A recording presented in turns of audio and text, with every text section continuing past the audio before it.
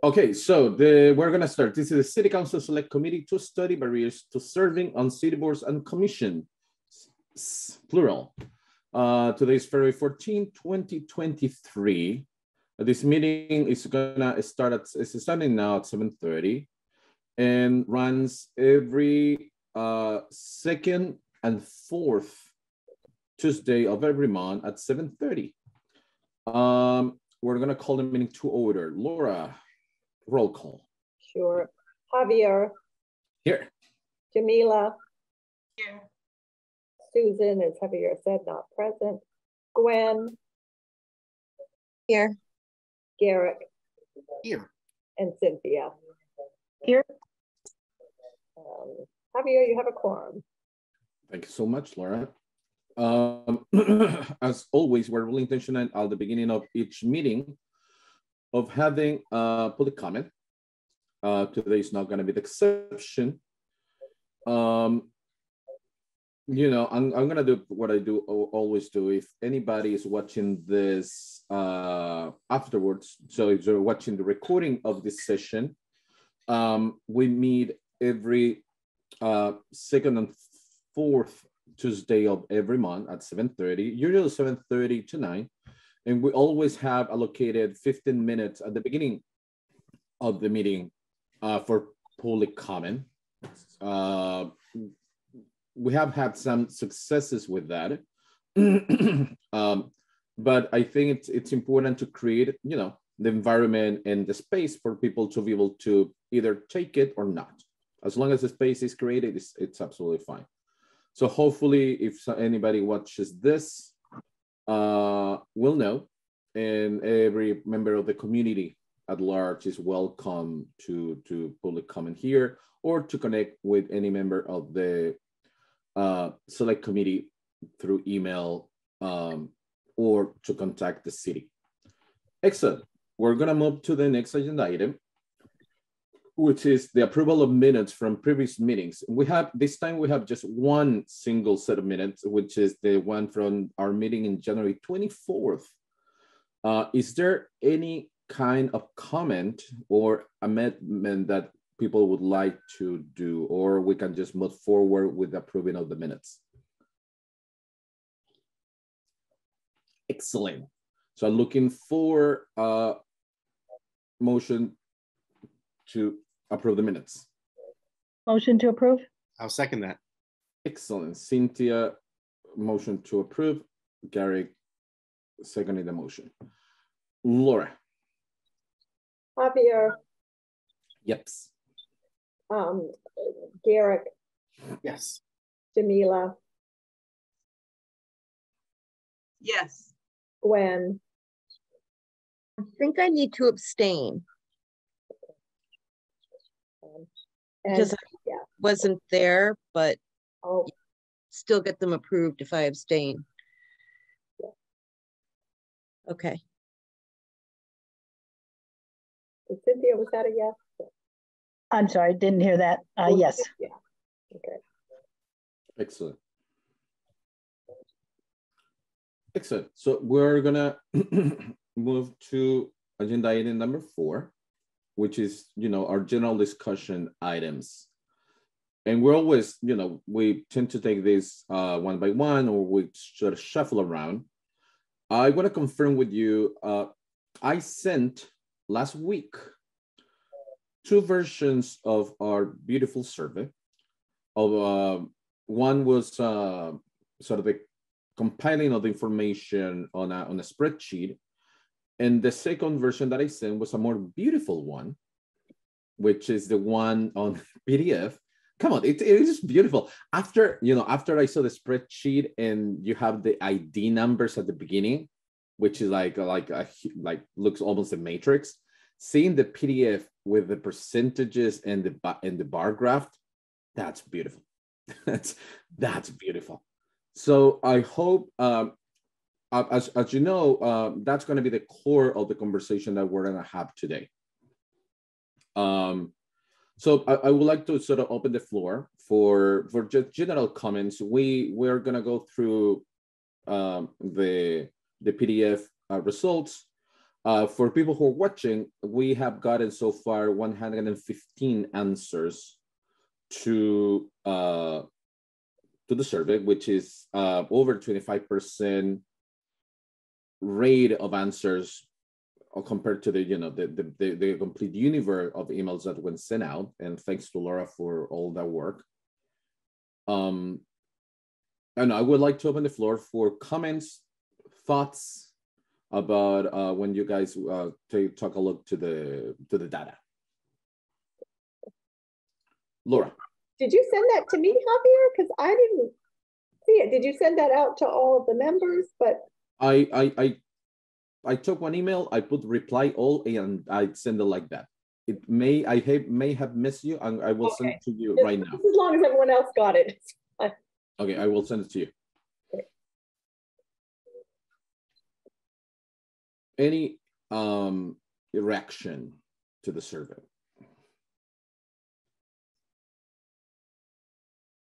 Well, when I did review the minutes earlier from January 24th, but I'm definitely in agreement with the fact that it would be great to have a lot more responses so that we could really gauge something. And it's a surprisingly small number of people who are currently serving who responded. And it's, when I was reviewing and looking at the responses and everything, it looked like a lot of people responded who had applied and not heard anything. I didn't, I don't remember exactly the numbers, but I think we're going to talk about that tonight. So yes. I'll just let things move along. I have a question for you. Yes. Do you feel that, so the emails that went out were between 400 and 420, more or less, take it or give it, right? And so we're having, as I said, we're having a rate of answer of 25% roughly with 115. I would like to sort of to get you take into that. What I heard you said, it's that it may not be, you were expecting even better. Yeah, it seems like in the life of Northampton, there must be like more people that we could reach out to who have served. And then I feel like it's just persistence. So let me just give you an example. I could have filled out this survey again, a second time personally, but the survey got pushed way down into my email and I lost track of it. And when I went to search for it, I couldn't find it, maybe just because I wasn't typing in the right keyword. So I think part of it is persistence. And then part of it is just like helping and supporting people to be able to find that in their email, like just by sending out another one, or sometimes like it takes me a few times of people sending things to my email for me to be like, oh yeah, I got to get to that, I got to get to that. So reminders, yeah, or just, people are so busy. And was that your question? Yeah, absolutely. And I think you bring a extremely important point about, maybe we just send that out again, saying, for people who have not filled it out, like having sort of in brackets and in capital letters, only for people who have not submitted.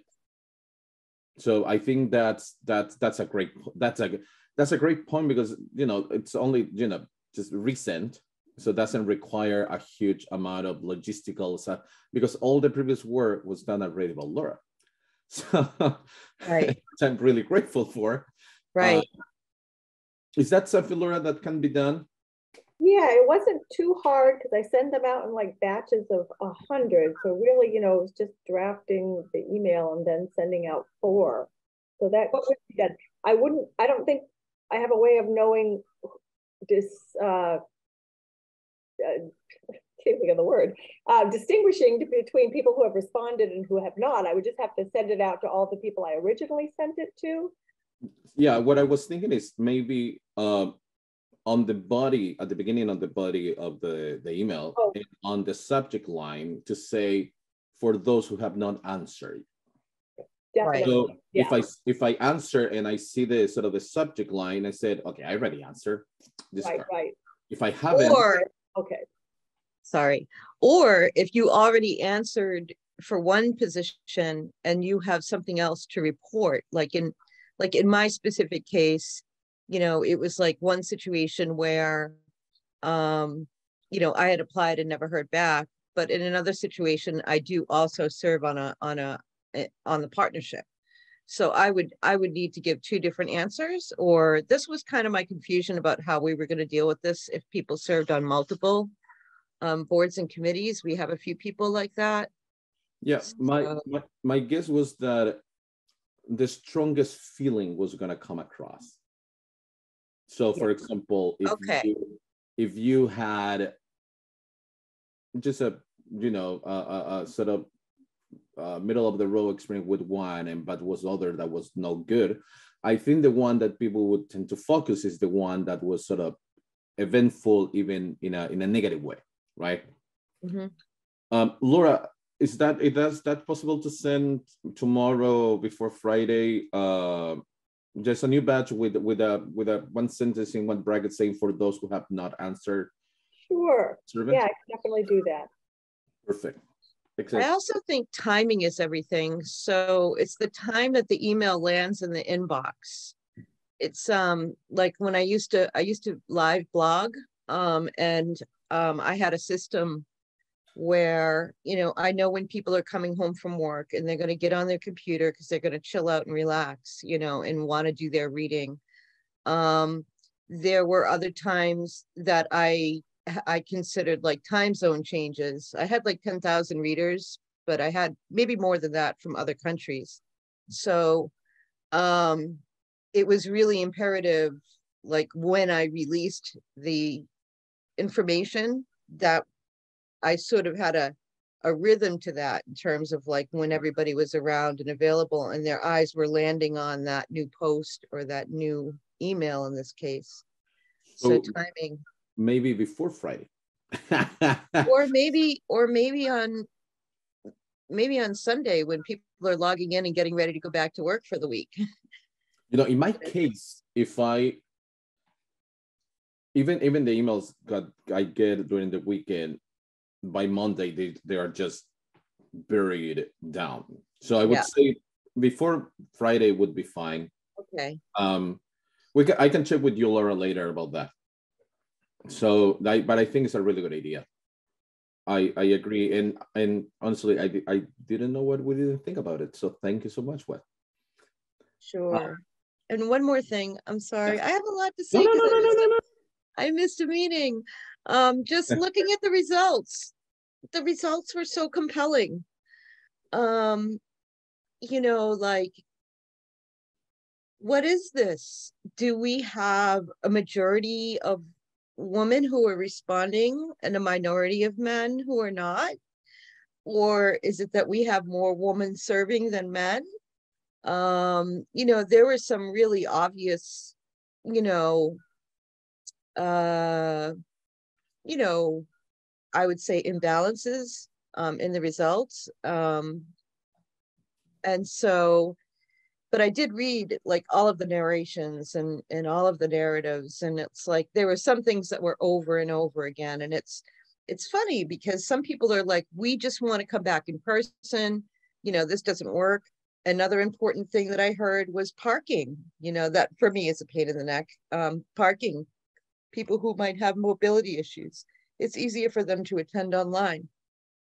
And then there are some barriers to people coming online. And so, you know, it's kind of like, I guess we did just have to, you know, I mean, we're starting to think, the city is starting to think about, you know, having the hybrids. And so I think that it's important. And I don't think it would be something that we should let go of. I mean, you know, it's totally obvious that, you know, having meetings online really made things accessible for people throughout the COVID. And that was a good thing. Yeah, I I have to say, I have 2 weeks ago, I had a really good meeting about that with City Council Chair Nash and President and Vice President Foster about that. But there's a sort of a difference between how the open meeting law affects community members versus how it affects elected officials, right? So we are in a position as a city to talk about giving accessibility for community members who are not affected by open meeting law, right? So the question is, I don't think there is a question about that. You give just an extra layer of accessibility. Those who have the time and the disposable time to be able to come to the chambers, absolutely. But you still keep that accessibility of who cannot make it, who doesn't have transportation, have kids at home, to be able to tune in and be able to still do public speaking through a video conference platform such as Zoom, Microsoft Teams, or Google Meets, right? Mm-hmm. Excellent. And also, like, there was a lot of amazing feedback. People were like, go into the communities, the underserved communities, go in and talk to people, go be with these people, because, there's a lot of stigma, I think, attached to, some of the low income areas in Northampton. And I think people have preconceptions about what it's like to come into the neighborhoods. And then also, I think, I definitely feel like, wow, a maximum of these responses come from non-working people who have retired, having been a single parent for a while. There's no way that I could have, had time or even thought about civil service, when my kids were younger. And, sometimes, it's better now that they're older, but certainly, I was working like 16 hours a day when my kids were growing up. It was commuting, it was getting to the jobs in Boston, it was coming home and cooking dinner and doing laundry, making sure that everybody had their pajamas on and brushed their teeth, and putting people to bed, and going to bed and getting up at 4:30 a.m. and doing the same thing, with a 4-hour commute minimum per day. On each end, it was a couple hours. So it's not quite like that out here in Western Massachusetts, but I know that's certainly the way it was for me as a single mom until I got out here to Western Massachusetts. So those are some of my thoughts. Some other things that I read was mentoring. And then at the same tune, I saw people commenting that they wished that they were more qualified people and that they weren't just being sent over to the committees and not knowing what to do. So it was kind of an interesting thing, civil service is, it should always be there, we take the state ethics exam before we take the oaths. We're taught about open meeting law. But in terms of like the missions of the individual, we just need more information, I think. Yeah, excellent. Thank you so much. I saw Garrick and Cynthia. Which one would Garrick? Either one. Cynthia, do you want to go first? Okay. Yeah, so I will admit I still need to parse through some of this information. There's a lot of stuff there. So I went and tried to really narrow down on some things. I think one thing that really stood out to me was the question of considering applying for another board, and it was resoundingly a yes. So despite there being some issues, at least, obviously we have a captive audience with the people that we reached out to, but I thought that was at least a good sign. As Gwen said, there are a couple of things that shined through, which I think are going to be things we've already talked about, which is, having an onboarding, more information about the process. There's a lot of talk about responding to applicants, which we've already kind of identified as an issue. And then the big one was social awareness, like coming up with ways to put things out. So I think that obviously we need a bigger, and we're going to talk about how to get this survey out to more people, but it's really seeming clear that some of the issues we've already identified are the ones that we really need to kind of focus in with a laser precision. And I think that some people had some really solid ideas of things that, there was a couple, thoughts about having an HR person or someone to respond to some of these things. I thought that was something I had not thought about. Obviously, that means that we'd have to hire someone, but yeah, I found it very interesting. So thanks for sending that along. And as I parse through it more, I think I'll find some more interesting things. I did think the fact that there were more women serving was very interesting as well. So, but as a father of two ladies and living in an all-female household, girls run the world, as Beyonce said. Excellent. Cynthia? Yeah, I think along the same lines, I actually thought the response was a very good response statistically for surveys like this.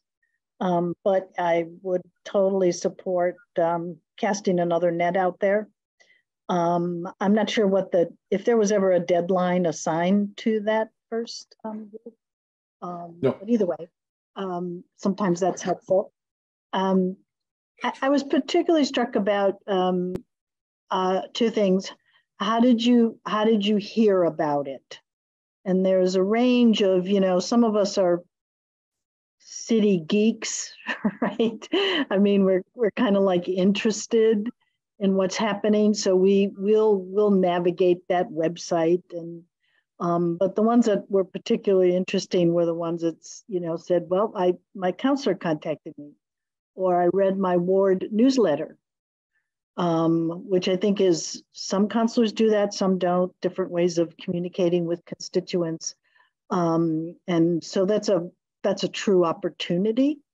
But exploring the ways to, first of all, let people know about it and let people know that there is a potential you could get this gig. I have a question for you about that, because this is something that in our meeting with Jamila, literally we were talking about this. And what we thought is that if you add, that's question number one, right? How do you find out about the vacancy on the board in which you serve or apply to serve, right? If you take a look, over 50% were answers where you need to know somebody. You need to know a city council member, you need to have a relationship because you are approached, or the mayor, so the mayor is contacting you, or somebody else is contacting you. So it's about knowing somebody, right? Knowing somebody that it's connected or it's sort of informed. Our analysis with Jamila, and Jamila, if you're okay with me saying this, we need to get higher those points where anybody can access information, notwithstanding who they know or they don't know, right? Not only because we're talking about, so the two where I read about the opening via the media, social, print, radio, newsletter. I read about the opening on the City of Northampton website. I think the challenge for us is gonna be able to sort of to formulate this, that, and maybe I'm hearing this in what you're saying. If not, correct me. That we need to. Our recommendation has to be that the city should strengthen those communication styles that doesn't depend who you know. And on top of that, they should create more communication ways to not only social media and the website, but things that people are gonna know, right? And it's not gonna be that you are close with a city councilor. And I mean, I have to say, I had sort of run into that, right? Because of the work that I do. But I think that was at least Jamila and myself reading of the first one that was heavily into who you know and who is part of the network that you know. Right, I agree. And so hence proximity. So, it's really, I think what happens is, it's not a big city. You know, we don't have a big city, but, you know, I was thinking, you know, it's how interesting it was, as Cynthia's saying that, and as you guys are talking about, like, you know, it creates an imbalance, because what it means is people who have the privilege to be serving are communicating with each other, and then people who are really busy working, or they're in that bracket where the decisions that are being made are really important for them, because that's sometimes decisions and changes that are made in the city could impact, you know, a certain group of people the most, you know, and yet they have the least amount of representation. And then also just, you know, yes, we are predominantly a white community, but given the extremely small, I think the reparations committee said 2% of African Americans who are living in Northampton right now. That does, I don't think that included Latinas or Indigenous people. People of mixed race is very, very small. And so it's, and I don't know what the solution is. Like, I think back to like when I was like a working single mom, and I just don't know how I could have been attending meetings, you know, especially like, you know, putting the kids in the car, you know, or getting a sitter, you know, or like even just dealing with like getting to a meeting at 5:30, or, you know, various times that they have these meetings, you know, there were different times. So like, you know, there was some meetings that are at 5:30 in the afternoon. I mean, who's even home from work by then? You know, it's like you just kind of come booming through the door, you know, if you work 9 to 5, if you have the privilege to work 9 to 5, you might make a 5:30 meeting. And so that means that the people I'm thinking of, like, you know, especially the housing meetings, even Northampton Housing Partnership, and also the Housing Authority meetings happen at 5:30 in the afternoon. There's pretty slim chance of people coming to those meetings who are working at Dunkin' Donuts or Kentucky Fried Chicken, or, you know, even working in a service job, you know, home care workers. Yeah, so I would love to make that better somehow. I would love to somehow see that. I mean, the beautiful thing is that I think that the survey tends to point in that direction, right? Right.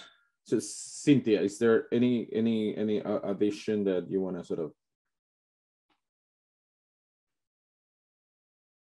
You want to add anything? Yeah, the other point that I wanted to, that I found interesting was the chairs, kind of a range of, yeah, I don't really have much input in who's going to be on my commission council. And I'm not putting a value on that as much as, you know, depending on what the commission is, or the board, or the advisory group, and those are three different kind of entities. Shouldn't the chair have an impact? You know, shouldn't the chair be asked? Shouldn't the chair feel comfortable saying, hey, can I look at the applications? I don't know. I don't know what's appropriate or inappropriate. But that's another opportunity. And I found that those responses to be pretty interesting.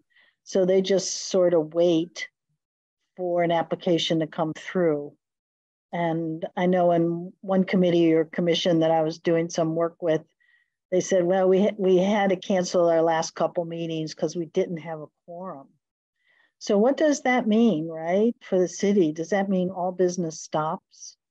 Does that mean, you know, we just accept that that's the way it is? And I know that's one of the reasons for this committee, but that's a little alarming. And some of my friends, you know, when they say, hey, what are you up to? I say, I'm doing this committee thing. And they're like, yeah, how are people supposed to know about that? How, you know, and these are people that are, right, reading the paper, doing social media, and they're just like, or it could be something that they just see that is just not interesting to them, you know. And so it's about characterizing city service, maybe in a different way. And that's the long game. I get it. But the fact that we have so many vacancies and the representation is, as you all have said, sort of leaning toward one demographic. So this is I think all we can do, obviously, is make the best recommendations that we can. And I think of a commission, like I think the city council is going to vote on the commission to study racism in the city. So yes. How do those individuals get selected or tapped, or right. You know, because there's a goal to have a balance there, right? And so just knowing how some of these things happen. I mean, Javier and I were on the police commission. I don't know your story, Javier, but I applied, right? And so that was a firm application. And so the way I understand it is that the city council got to pick 6 people and the mayor got to pick 6. I may have the wrong numbers there. Mm. And so how does that all happen, right? So it's, I think I've said before, I'm sort of about transparency, and it would be good to know. Yes. Do you feel, Cynthia, that because while you were talking, I was checking that section about the chairs and the level of involvement, and certainly there is a trend about transparency, clarity, and involvement that we're seeing. That there is certainly people wanting to know more, to be informed when something is going to happen in their own committees, and to have a say or at least input in the process, right? Jamila, I want to sort of go to you. I know that we talk a little bit about this, but I think, you know, there's a lot to say about the survey. Yeah, I think that, you know, the thing about the chairs, I think that it should be part of our recommendation, I think, to bring in the chairs more into the process. And I think that's something that could be relatively easy for our city council to do, for the city services to do. A thing about the survey that stood out for me was what we've been talking about with Megan, which is like the onboarding, and also people saying that they have feelings of like ineffectiveness and not making a difference. Like, I don't know what the percentage was on that, but it was pretty high, as I can see. It was like 27, 28%. Yeah, I was surprised by that. And I don't know how attractive these commissions and committees can be to people if they feel like they're not making an impact. That's one thing that I'd be concerned about is, you know, how much of an impact do people feel like they're making? So I think those are good points, and I think that they go hand in hand. Giving people, and people said this in the survey, is having realistic goals and expectations, and knowing what you cannot do will go a long way to you feeling like you're effective. I think someone wrote in the survey that, you know, they just didn't know how the process works, you know, because everyone comes in like, I'm going to make a change, but they don't realize that you just can't make money magically appear, or you can't do these things as processes. So, you know. And I think that's important, right? I mean, 2 things. The first one is, so I'm serving right now on the compensation advisory board to the mayor, right? Yeah. Which affects, you know, 2 of the members present here. And and some point there were conversations among the members saying, you know, we have to be cognizant of the budget. My answer was, the charge is to take a look how much you guys are making, how much do you feel that you're actually putting in hours, how much do you think you would need to put in hours to actually make it meaningful and impactful and be good in what you do, and how to build a bridge. My role on that committee is not to think, oh, the budget, so my recommendation has to, no, that's not my charge. Right. My charge is to figure it out. And so far, based in all this research that I had been doing, well, and also the work that I do with ACLU, you guys are incredibly underpaid, like massively underpaid, right? And of course, you're not competing with city council member in Greenfield that is making $2,000 a year with before taxes, by the way, and without benefits. But the reality is that, because, you know, one idea that one of the members start talking about is, oh, you know, let's take a look to how much money other city council in surrounding neighborhood cities are making, and let's shoot for the middle. From my point of view, that logic is fail, because you're assuming that everybody's being compensated in a good way, which they are not. So I agree that people need to understand the nature of the charge, for better and for worse. For better, understanding that their charge, it's not limited to budget, it's not limited to X, Y, and Z, but it is limited from the point of view that not a lot of people go into this thinking that we're going to make a recommendation, the city is going to do it. That's not the case. And a lot of people that fill out the form, the survey, and a lot of people that we have been talking, I are saying it's extremely frustrating to put 6, 8 a year of work for our recommendations that we just, you know, throw to the garbage bin. It's like, well, do you thought, and, you know, follow-up question, do you think that the recommendations were going to be taken? You say, yes, of course, we're working really hard on that. Or sort of similar but different, when Cynthia was served on the Northampton Police Review Commission, the recommendations were a little hijacked and misrepresented. So that can also turn off people of, hold on, we recommended this, but now I'm hearing you that you're saying that, no, they recommended something else. And it's like, what's going on with it? So I think having clear rules, do and don'ts, and what's going to happen and what may not happen makes absolute sense, because also you have to manage expectations, and I think that's expectation is where a lot of people get frustrated, right?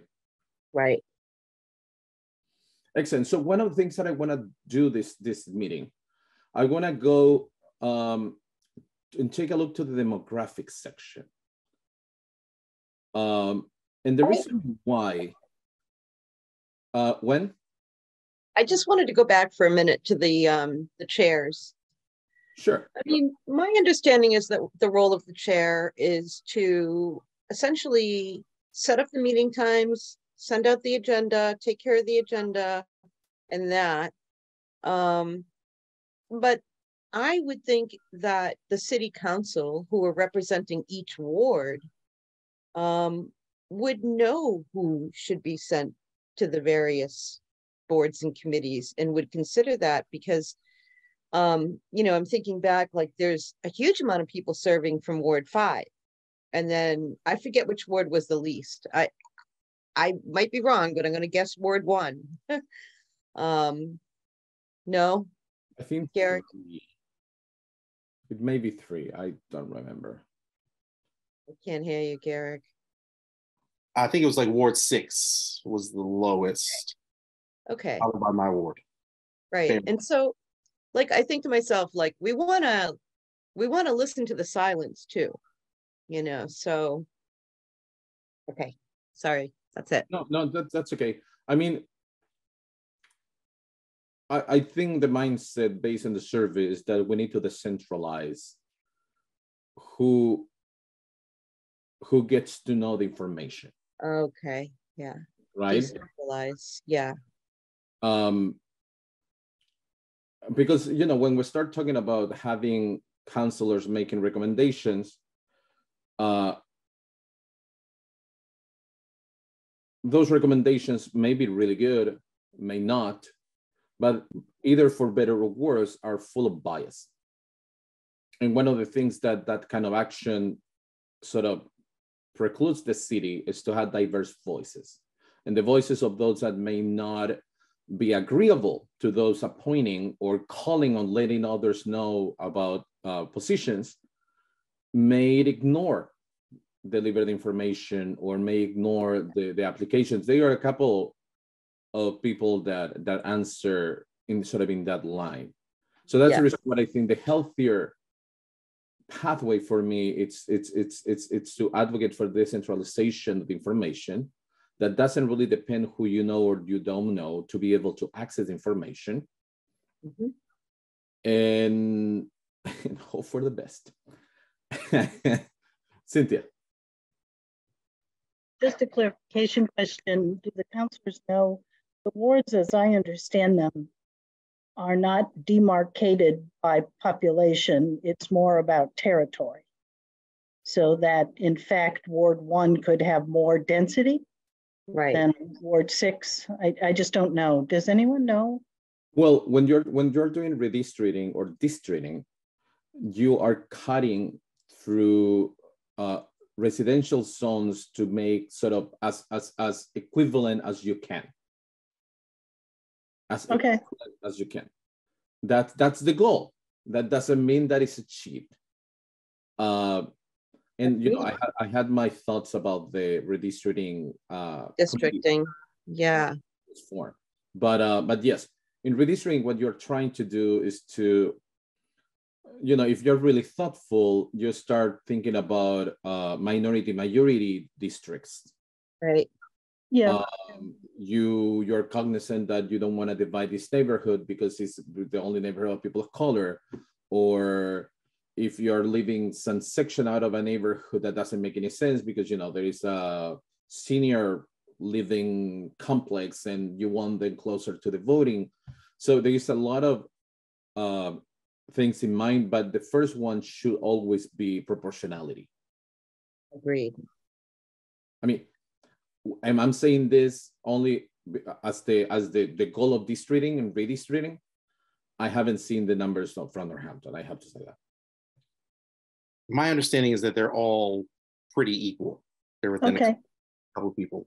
They're and one of the reasons why some words are bigger than others is because of that, right? Because you are covering sort of racial minorities word. It has a full section with a lot of words, a lot of so they have to expand it more out to be able to sort of have the amount of people that they need. Thanks.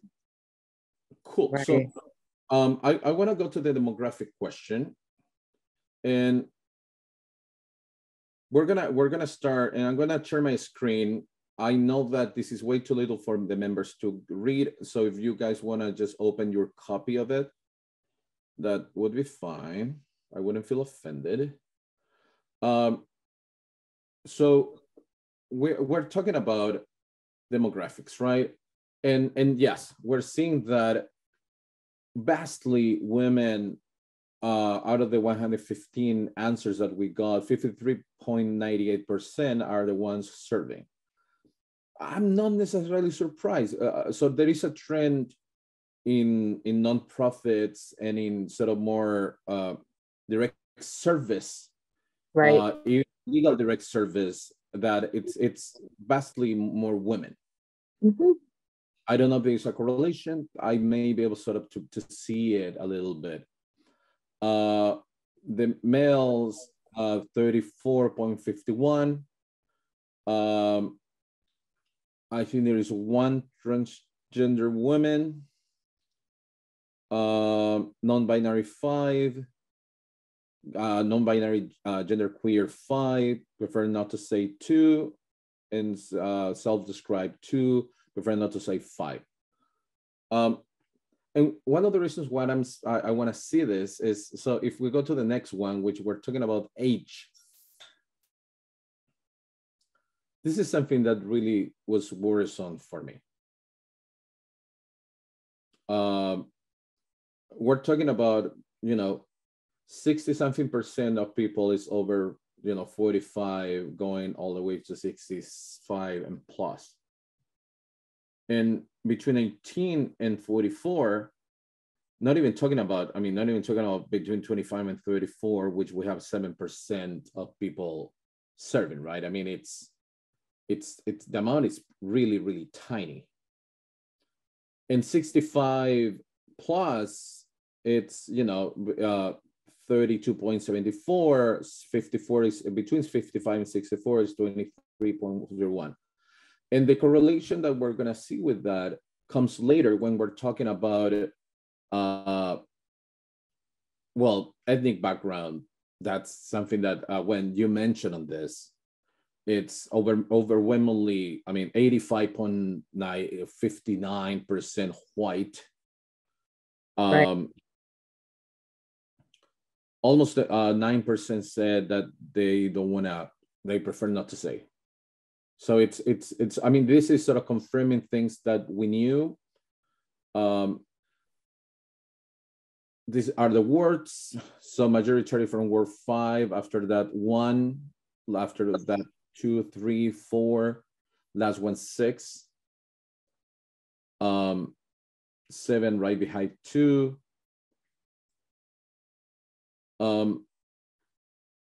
Overwhelmingly amount of people are married of the ones. Yeah, I thought that was interesting as well. 60, so what does that mean? Okay, married woman, married white woman. So if you take a look to the main body of the survey, you're gonna see that the times that somebody's saying that childcare was an issue, it's really low. It's really very low. Really, really low. So the fact that we have an overwhelmingly white population, that most of them are married, they may have, that one of the partners may be looking after the kids at that point. But also, I think it's the next one. When we're talking about, we're gonna see this one, which is what's your employment status, and this one I want to attach it to the compensation, like the salary. Right, we have a 43.24% full-time, and the ones that are interesting for me, which is huge, is other. Please specify 36.04. The vast majority of the people that chose other specify retirees. The vast majority of people retired, right? Oh yeah. Of the 36.04%, right? And if you put those two together, and all of a sudden we're talking about household income, and I want to go back to disability, but household income, this is just, my mind exploded. Yeah. This is for me, and this is really where we're seeing demographics right now, because I think there is a correlation for us to understand the people that are answering this survey before going into the questions, right? I think it's really, as a sort of an exercise, I would invite the members to take a look to the demographics first, take a look, have a general sense of who is filling out our survey, and then going into the meat of the survey, because I think that's pretty telling. Right. Between 50,000 and 100,000, 31.82%. Between 100,000 and 200,000, a third of the people serving. Right. More than 200,000, 7.27%. I don't even want to think about the ones that prefer not to say. God knows. Mm-hmm. I may have assumptions. Less than 25,000, 7.27, and between 25 and 50, 2.73. This is bad. I'm sorry. This is yeah. Bad. I mean, I'm so glad you said that first. It's rough. It's rough. It's really rough. But it didn't surprise me. I know. Which really bums me out. Yeah, it's not surprising. And when this is, I don't know if you remember when months ago we talked about this in one of our conversations. The fact that, and I think this is, this shows a couple of things, right? With when we were talking about the how sometimes city confounds low-income housing with affordable housing, right? And how they use it interchangeable, which is not interchangeable by a long stretch. But the way how the city uses many times, or how people think about affordable housing as, oh, that's anybody can pay. Yeah, if affordable housing, $250,000 house. So look at the median income. Yes, right. So in thinking about that and seeing the median income, it's pretty telling. And it's, I mean, do we know what is the median income? I don't know what it is most recently. But I know that there are a lot of programs that are based off of median income. Like, for example, Habitat for Humanity is going to set an amount. You know, it'll be different in Boston than it is out here. You know, no wonder why we don't get a lot of state funding. It looks like we have a lot of money out here. Yeah, and when, as an answer for median income, I do not remember the exact number, but this conversation came out from, because the other advisory board that I work with, it's thinking about their own survey, and this was one of the questions. And I think Sam Hopper, who's incredible, she was able to find pretty quickly the median income. But the reality is that, and I don't remember the number, and the number was like, oh, okay, was not surprising for good or bad. But the reality is that the amount of people with a lot of money in the city would create a misleading median income in the city. Right. And even more in a small size city such as Northampton that has extremely wealthy people. Right. Right. And that so the median income that would be different in a bigger size sample, such as Springfield, Western, Hartford, or even Lawrence, Lowell, right?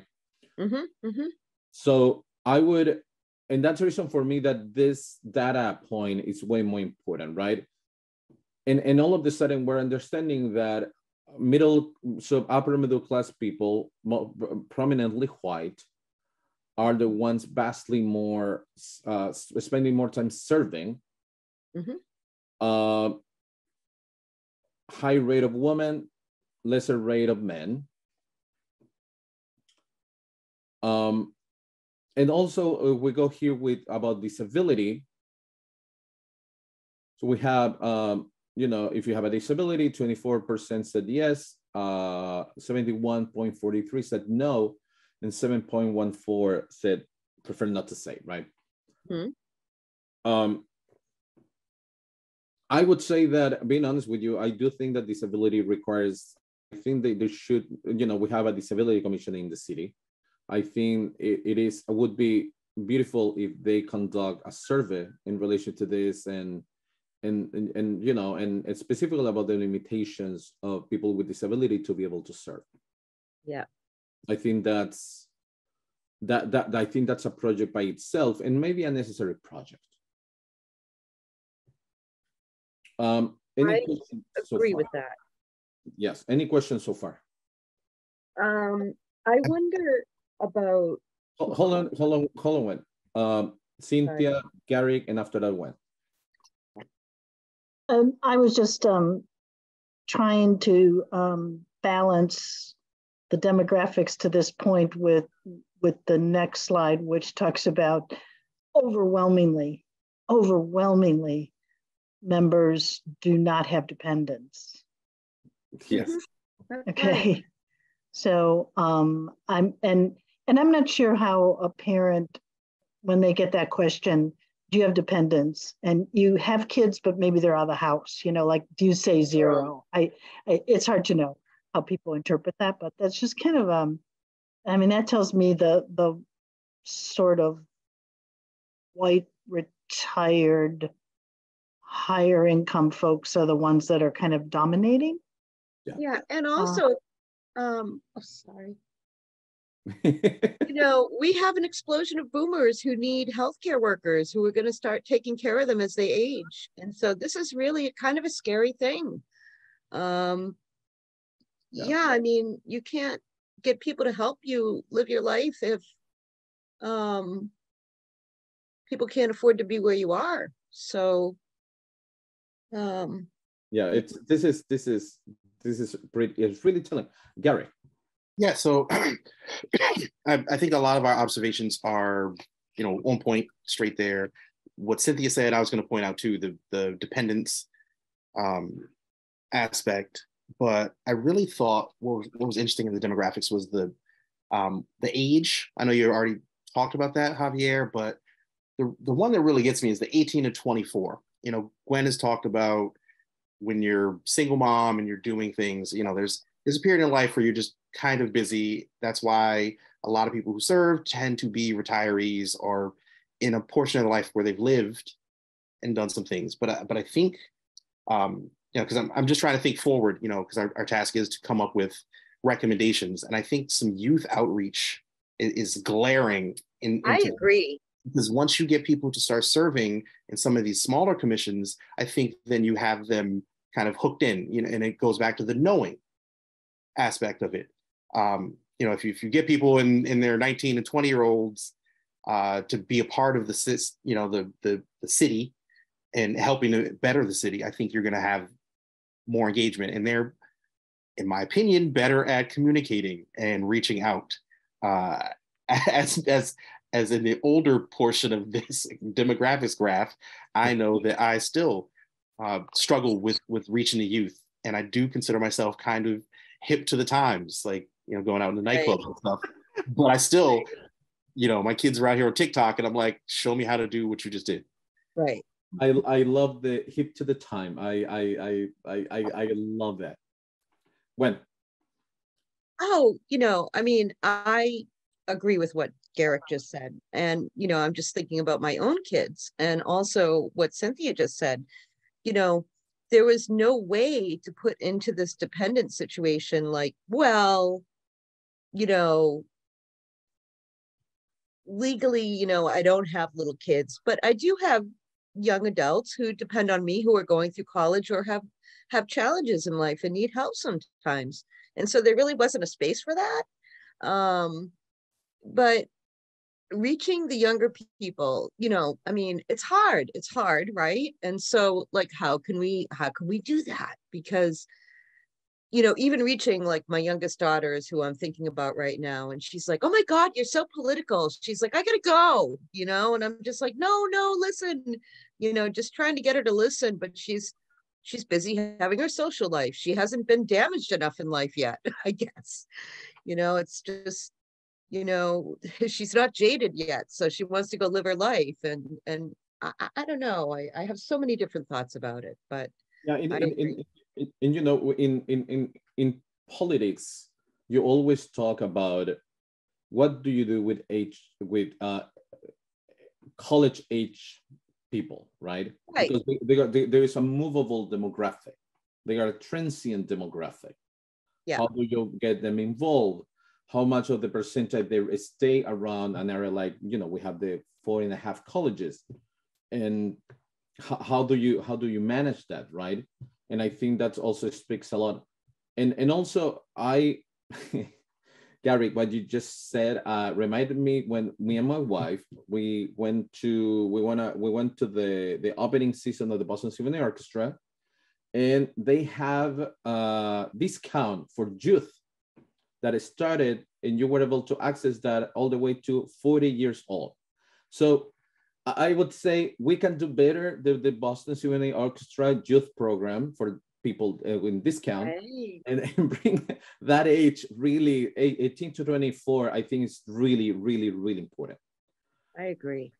So the next data point, no, sorry, Jamila. Oh, and I was just going to add that a lot of people, I feel like a lot of people that go to school here, they stick around here. So they would be interested in continuing on to you know, help better the city as they stick around after college. I agree with that. You know, and also I'm thinking about a recent documentary series that I saw on Northampton Open Media. I mean, it was great.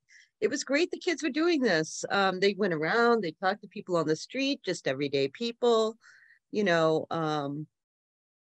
How can we keep them engaged like that? Like, to me, that's a really fun project. So, you know. So, and the last question, what's your primary language? It's 100% English. Yeah. There is one person that says English, but I speak Spanish. Well, the primary language, English. As you can see, I did not fill out this form because I would have been the 0.01%. Primary language different. Mm-hmm. So now I'm gonna stop sharing my screen because I really and honestly think that after I have in my head sort of a different types of people based in our demographic survey, right?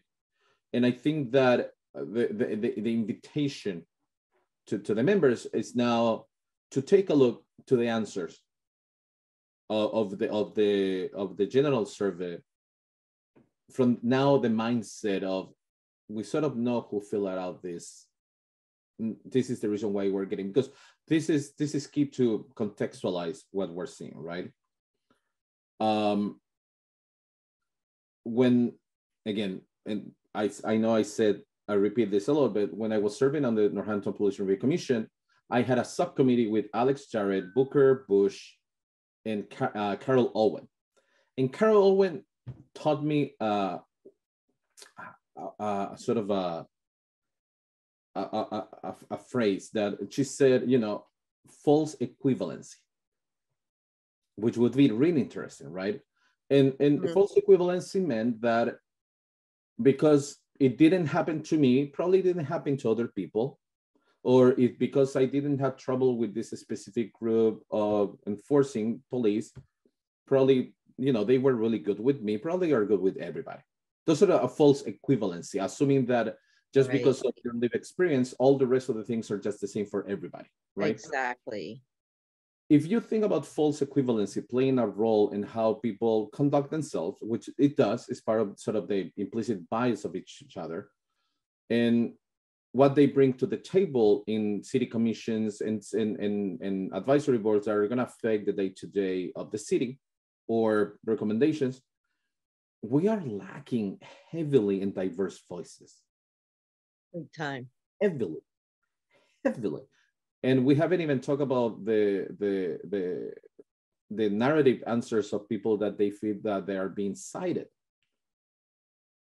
which is terrible. I mean, I'm sort of putting things on a scale where there is so much that needs to change. There's so much that needs to happen. Not only, you know, with processes being more clear and transparent, but also with diversifying who gets to appoint people, or at least diversifying who is the gatekeeper.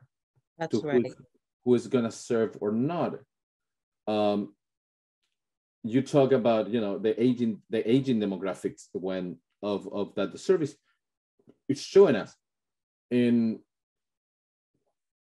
as a parenthesis, I want to say we're not questioning necessarily the work that has been done by these members, right? Previous members and actual members. What we're saying is that what is telling us, it's not about the quality of the work, but it's telling us about the level of diversity and accessibility, or lack of it that is happening right now. That's right. I speak for myself. I made the mistake to go through the question without going to the demographics first. And after that, I went to the demographics and I said, you know, I'm gonna read it again. And all of a sudden I have this aha moment that, oh, shit, this rings different when you go to the demographic, because you have a sense of the sort of a predominant group that it's sort of espousing what it's, you know, the gatherings of the survey. So I want to open the floor sort of for general comments about, you know, if you think it's a good idea to demographics after sort of reread or revisit the core of the survey. If you think there's other ways, if you agree with me, or if you don't agree with me, I'm more than open. Well, of course I'm silly. Yes. I just think the results are so problematic that I just really want us to do another net, cast the net again, as we say, you know, try to get more responses. You know, if I could make it to any of these meetings, like even just any meetings, you know, I do sometimes I drop into the school committee meeting or I drop into other meetings, and you know, I don't get there till late, so I can't like you know, speak from the public. You know, I don't get there in time to make a public comment and say, I just want to remind everyone we have this survey out there. But I can try to make, you know, some of those at least to go, you know, verbally, you know, say it out loud. Yeah. Too. But I would like to push a little. I mean, I agree with that. Every kind of outreach is good, but I think more than 100 answers is a huge success. Yeah. It's a huge, it's a worth sample for a survey. Well, then I will confess that I was thinking to myself, could it possibly be so unbalanced with the number of those answers? And yes, it looks like those are the demographics that we have. There's a high tendency, this isn't it? There's a high tendency, and that was, and I don't, Cynthia, you were the one saying, is there the results? And so Cynthia was the one sort of reminding me to start sending the results, and I think it was a really good idea to do it because they are pretty telling. I want to sort of open the floor for other members to reflect. Well, I find it telling, but again, I don't find it surprising. You know, there are things that are of note, but really, like, we're in Northampton. Let's be honest here. You know, there's more women because statistically, we actually have, I think, 58-60% female population in Northampton. Yeah. You know, so with that being said, I am looking forward to more data. I think sending out is good, but also, you know, we haven't done any of the public outreach stuff. We haven't really. Right. Like, I'm looking forward to getting some information from the nooks and crannies that have not been explored and probably won't be through just an email blast. You know, I think the answers that I'm looking for are, why are some of these populations not even showing up on the radar? You know, why? My understanding is probably because of what people have already identified, which is outreach. You know, there's, you know, which is a cyclical thing. Like, it's hard to do outreach when there's no one designated to do that. You know, even if you have counselors or people put out newsletters, you're really only going to a certain demographic, which again is I think Cynthia said, is the city nerds, the political nerd people who Right. follow counselor blogs or things like that. My hope is that, you know, we could figure out ways to get into places where people who don't normally get reached. You know, which then, you know, thinking about it, like, it kind of be a fun experiment to set up it at a local establishment like a tavern or, you know, Progression or something like that, and just Right. and leave out a survey and people can do that. So I know that's on our list, so I don't know if other people have stuff to say, but I would definitely, you know, as we're getting at 8:40, want to talk about what we want to do to get some outreach and distribute this a little more. Yes. Yeah, let's see if there's anything else that members would like to sort of reflect. I think I think we know this demographic problem, and I always have concern about, because when I think of actually individuals in the city who are Black, we have it's a 2 to 3% number, as I understand it, as I've read, and correct me if I'm wrong. And so I'm just taking individuals who are Black, and help me out, Jamila and Garrick here, because I don't want to be stepping on territory that's going to get me in trouble. A committee that I'm on at Cooley Dickinson, one of my members of color said to me, stop leaning on me. Stop asking me to do this work. Everybody asks me to do this work because there's so few of us. Right. And so I was like, whoa, I thought you'd be happy if but I was wrong. I was so wrong. And so I just, the level of distrust of government is really at its highest level right now. And so we have that running against us. And in deference to the hard work that our counselors are doing, what do you see? Oh, that whole parking thing is going to be screwed up. Oh, geez, they can't figure out what to do with how many marijuana play. You know, I mean, you get those soundbitey things. And so people are like, get out of here. I'm not going to be able to make a difference.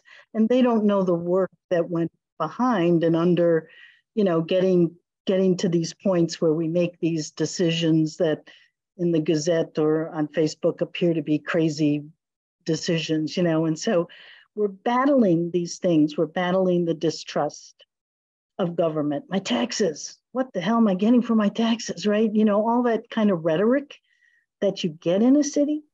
And so what difference is it going to make for me to be on one of these commissions? And so we've got this two-prong approach here. It's not only the outreach to get people in, but the convincing that you are going to make a difference. And so that just worries me. And so I just wanted to make those comments that if I'm on wrong ground, please call me out. I want to be called out. I mean, I think a lot of people feel that way about voting as well. They're like, oh, I'm not going to vote, you know, it won't make a difference. And yeah. And I so get it. I so get it. Because there are times when I just want to like, get me out of here. Right. But it's the people like yourselves that are here that are making the sausage. Policy and regulations is tough work. And there's a lot of debating that goes on in our city and our town. And we have these, you know, these high income liberal progressives that feel, you know, whatever. So we're on and I just hope in our final report, we acknowledge the fact that, you know, maybe we got to change too, right? Not only getting the word out there, but in terms of the responsiveness to our citizens, particularly citizens who just simply feel they do not have a voice. And I'm sorry, I'm just going to go back to the city council resolution that's now 4 years old that says we need, after George Floyd, we need to have an office that's devoted to minority affairs. And we never established that office. So that's baked in our history. Is this a declaration of it being a public health issue? Of it actually being a public health issue is so important. So we've got a lot of work to do. And not that this commission holds all this committee of ourselves holds all this, but I just want to be mindful of it. That's why the white people are gravitating toward these jobs. That's why the high income people are gravitating toward these jobs or these appointments, in my opinion. So please counter me if this is just a off the cuff opinion. Right. Yeah, what I would say it's so we had a meeting with Jamila talking about how we were dividing the report. And the first section is contextualizing the Northampton reality, right? what we're seeing, not only because of the survey numbers, but also because of the census number, which you were right, is between 2.6 and 3% African Americans and 7% for Latino. Yeah. So yes, absolutely. We have been thinking about sort of building it to contextualize at the beginning. What I would say is two things, right? The first one is goes to it's the chicken and the egg, right? So, and I want to mention indigenous. Sorry. Yeah, I mean, indigenous is 0.1 in the census, right? Right. It shows, in general, shows up 0, but it's 0.1. It's around like 40 people. So, there are things that we can use to contextualize why we are moving these recommendations and what's happening in Northampton. But I do still feel that the core of the context is either people not selectively not knowing what's going on because they are not embedded into the networks, and by then being sort of totally oblivious of it. As Gwen said, in the level of priority for people having to work and feed their families, this is not even number 20 in priorities. Mm-hmm. And also the fact that because of those networks are really sympathetic with political opinions, social opinions, circles of friends, there is a sort of a group of people, as we can see because of the narrative section of the survey, that may hold different opinions that are also being cited, right? And I think those three, we can talk about those groups as the groups as that in the need of the decentralization of information, communication, and also for a transparent process when people are getting selected and appointed. We talk a lot about Cynthia, you call it, rightfully you call it rubber stamping. I agree with that. And I have repeated this several times. And when the city council has, by the charter, the city council has a vote, any vote, that vote has a responsibility embedded into it, right? That vote, it's part of the check and balance of the government. So seeing sometimes the rubber stamping, just the person moved to that point, so we just approve and move on. I think there is something to say about it, right? But at the same time, after talking with several council members about the amount of hours that they are already working, the amount of hours that a newsletter gets to be done, the amount of hours that they have to spend because they are expected to show up into events, or if people in our community are expecting them to show up to these rallies or to have an opinion about something. This is another thing for me to say, because we're doing so little, do something. Like, what more? I feel bad about it because I know that they are really doing a ton of stuff. Yeah. Right? So I'm coming to terms with that because I'm cognizant of it, not because of this committee, but for the work of the other committee and the interviews that I have done for the other committee. But I'm glad that one of the things that the survey shows strongly is that our collective knowledge from the get-go of this select committee and the experiences and the things that we were talking were right on point. It also, I would say that maybe things were worse than what we thought. At least for me. I mean, I never thought about that demographic. I never thought about the income. Gary. You can continue. If you have. Yeah. It's fine.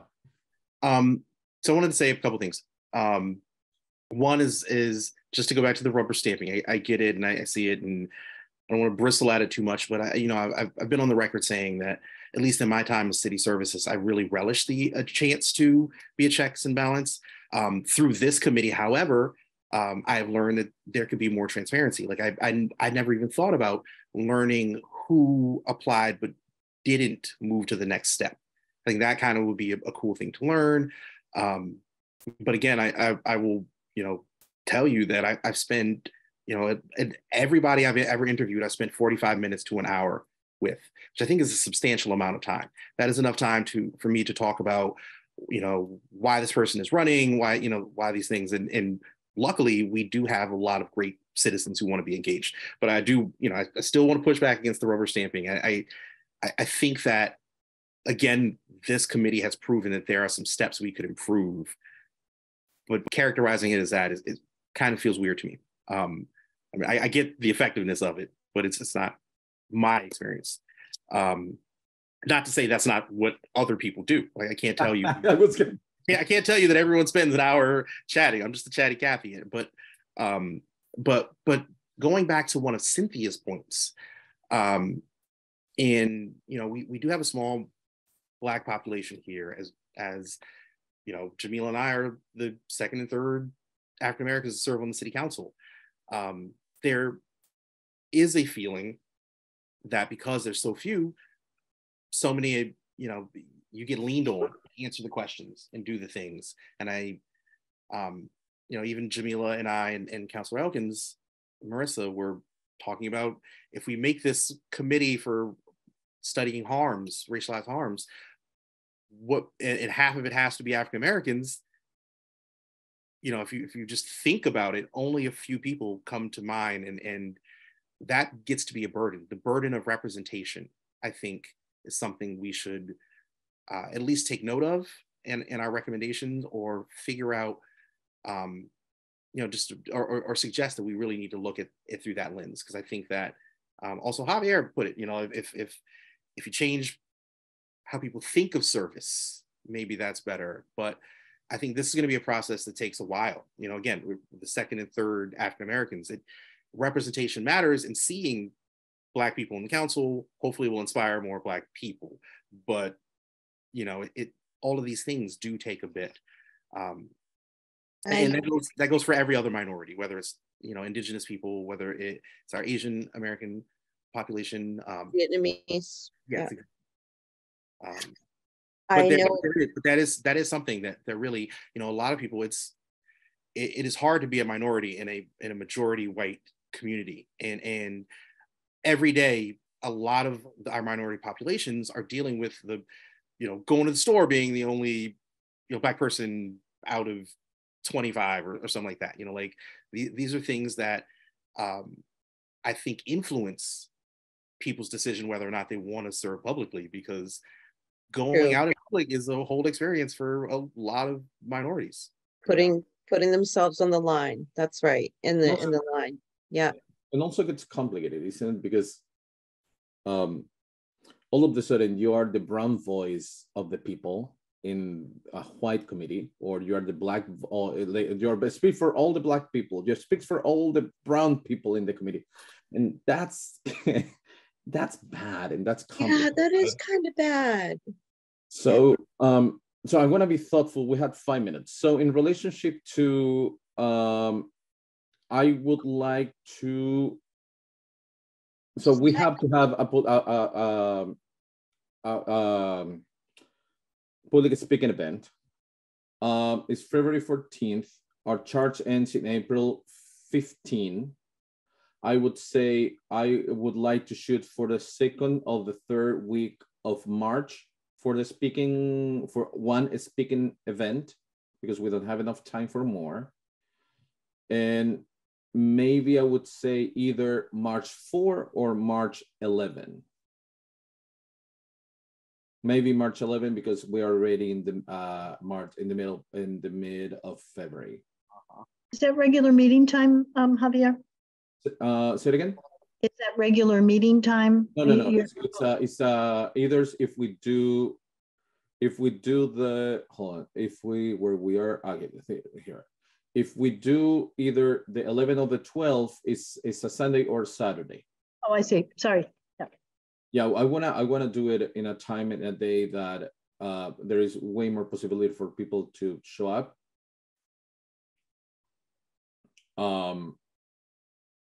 There's always going to be somebody that is not going to be able to make it, but we, try to do it as much as we can. So what do you think? And I'm speaking to every one of you. Either the I would say March 11 or 12. And the 12th is start daylight saving time, which is going to be beautiful. So, Gary?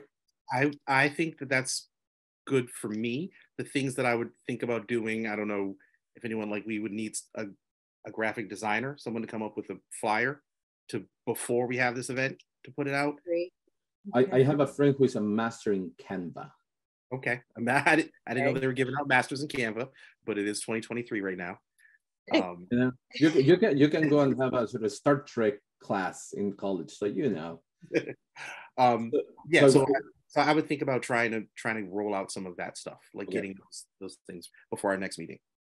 Excellent. So I'm gonna ask, and you can raise your hand. So it's Sunday, March 12th. Good for people? Yeah. Yes. Sunday, March 12th. 7:30? Probably we're gonna do midday. Okay.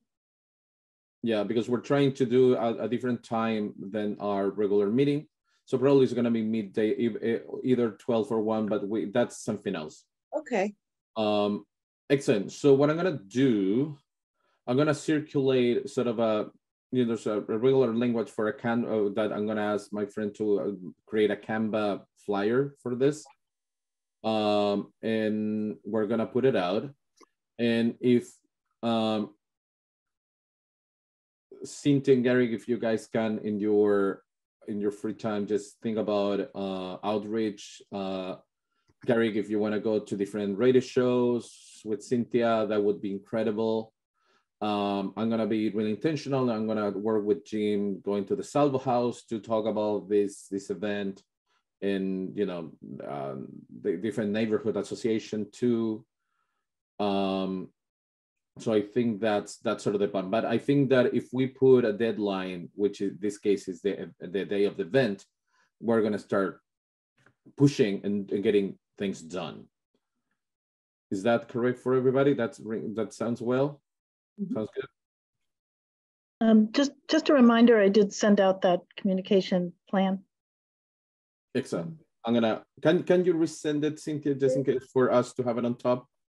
Yeah. So if it's appropriate then for me to send it to Laura, who would distribute it, right? I can't send it all. I just want to make sure. You can send it to all as long as nobody replies all. Yeah. But yeah, send it to Laura just in case. Send it to Laura, and Laura can distribute it. Laura, I think you remember it, don't you, Laura? I do actually. I probably have it in my inbox. So. Okay. Okay. So perfect. And if anybody has a comment, just let me know. But we have a plan. The idea is to have this event. We're gonna have more than probably 80% of the report written by then. So there's going to be just a section about the public event, depending how big or not it is. But at least 80% of the report should be already done in a copy circulating among members. And just to remind you, when we start working, when me and Jamila are presenting sort of the first draft, we can only work as a committee with everybody present here in the meeting. When we're outside the meeting, you guys can do personal changes in your free time, not communicating with anybody. And after that next meeting, you can show this is what I changed, blah, blah, blah, but not collaboration with the document outside the meeting. Okay? Say that again. Explain that again, Javier. So when a committee or board works in a report, the collaborative part should happen during the meeting. Okay. Right? Yeah. So with Jamila, we're gonna draft the first draft, and then we're gonna present it to the committee for comments, changes, and that's the living document. Okay. While we are working here, with either Jamila or myself, we're gonna share a screen, we're gonna sort of live edit. Okay. When we're done with the meeting, we cannot work collaboratively the document. I can go back to my house and work in my computer with my copy, making changes, highlighting changes, saying in the next meeting, I can come and tell you, I did these changes, what do you think? I cannot work outside the meeting in a collaborative way with other members in a document. I cannot do that because that would be violating the open meeting law. Okay. Okay. Yeah. Excellent. But Javier, in this context, though, I just want to be assured that as a member of this committee, I will be able to see the complete draft prior to its submission. Yes, of course. I just want to make sure that that's going to happen. Yeah, so I explained myself wrong. So by the time me and Jamila have the first draft, you're gonna get it ahead of time of the first meeting that we're gonna have, ahead of time. Yeah. Right? So we're gonna, and just a heads up, probably we're gonna depending how we're with time, we're gonna start. We may have to schedule consecutive meetings. That may be a need, but I just want to give you a heads up. Okay. Okay, perfect. Excellent. So this was really good. I appreciate everybody. I appreciate your work. Remember to take a look now that we talk deeply into demographics. Go back to the survey, and I'm pretty sure if you went over the survey, if you go back after the work that we did today, you're gonna see it with different eyes. So I'm looking for a motion to adjourn. Motion to adjourn. I'm looking for a second. When? Excellent. Laura. Javier. Yes. Jamila. Yes. Gwen. Yes. Eric.